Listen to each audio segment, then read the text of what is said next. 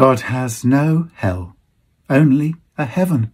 Men are the ones who are expert at creating hell. Men's ability to slaughter, torture, torment, destroy and devastate knows no bounds, and has soaked the planet in blood and death. God has no Auschwitz, no Cambodian genocide, no Holodomor, no world wars or Vietnam War, no Russian invasion. These are all men's grotesque outrages, as are their rapes, domination, violence, abuse, drug trading, criminality, people trafficking, and worst of all, their abuse of the young. Men use fear to control, but God uses love, and so only has a heaven.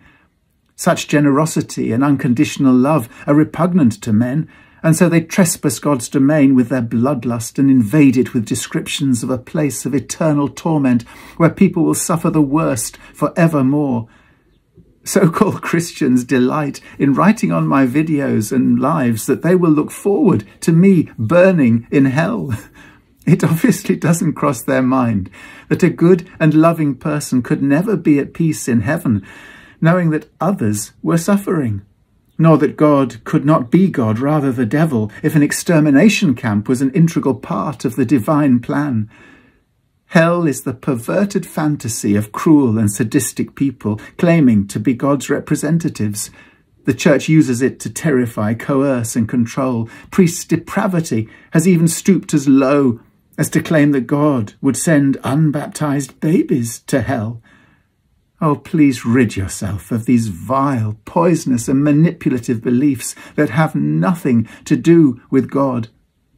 God's love will ensure that we are healed, restored and forgiven in our lifetimes. And for those responsible for heinous crimes, more remedial and rehabilitative work will take place after they have died.